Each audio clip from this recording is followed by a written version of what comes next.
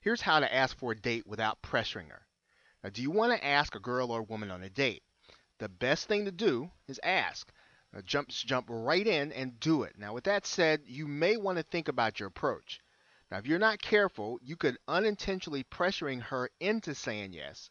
And of course, you want to hear yes, but you want to receive a true yes and not a pressured yes. So, how can you ask a woman on a date without pressuring the woman? Well, one thing you can do is flirt.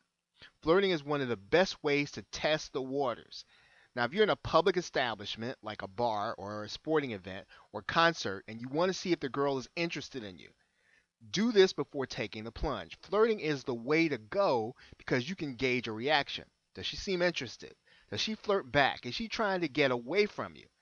Now, when it comes to flirting, you have many different options. More importantly, put a smile on your face. Flirting will fall flat on its face without a smile. Plus, a friendly smile will make it easier for her to approach you. Also, make eye contact. Whether you approach her for a conversation or flirt from afar, try to lock eyes with her. If you are with a group of friends, separate yourself from the crowd. Go start a conversation with her or wait till she approaches you. Now, strike up a conversation. Now, if you don't have a fear of approaching women, skip the flirting and just start with conversation.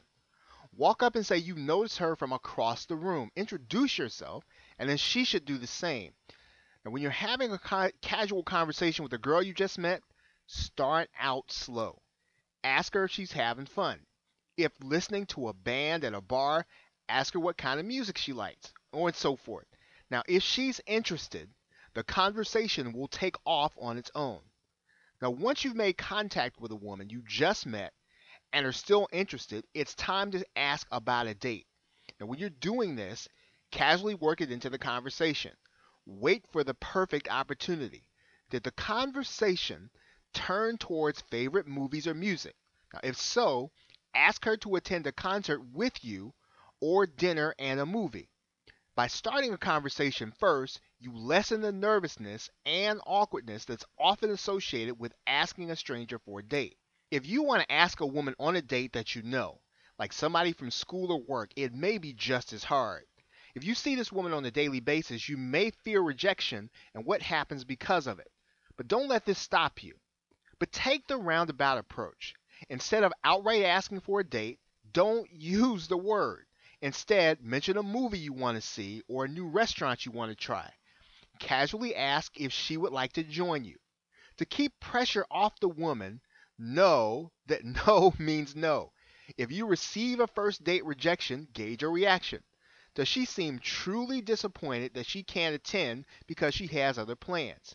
If so, give her your phone number and ask her to call when she has time. On the other hand, if she got no out of her mouth in record time, just move on. If you keep asking or apply pressure, she may give in just to stop you from bugging her. Yes, you did accomplish your goal of getting a date, but you did it the wrong way.